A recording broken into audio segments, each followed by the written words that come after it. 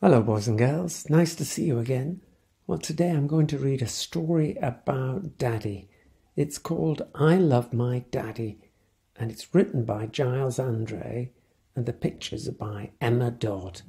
And you can see on the front cover there's a daddy carrying a little boy, and he's carrying a rabbit or a hare. Let's find out what happens inside. I'll make my picture a little smaller, and then we can have a look. Here are some other super stories you might like. And whoa, look at the stars. I love my daddy. Look at those muddy Wellingtons. I love my daddy. Yes, I do. He's very kind and funny too. He's lost his Wellington. It's stuck in the mud. He teaches loads of things to me. I think he's clever. So does he.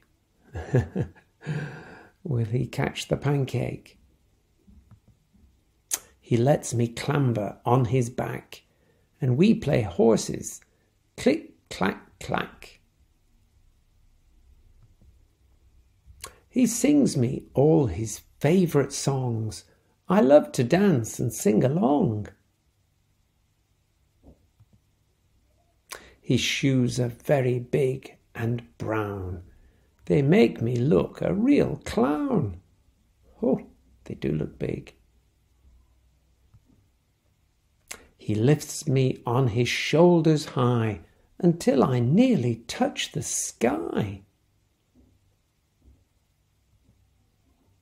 And when we're playing on the swings, he does all sorts of silly things. For treats, when Mummy's not at home, we sometimes watch TV alone. And when it's time to eat my tea, he always says, "One bite for me." I really love to cuddle him and feel the prickles on his chin. He tucks me safely into bed, then tells me stories from his head. He's good at making them up. My daddy's such a lovely man. In fact, I am his biggest fan. Well, it's time for bed, but it looks like Daddy's asleep. Oh, there are the stars. There are some other wonderful books. And here's the back cover. And look, there's a book there. I Love My Mummy. The back and front cover.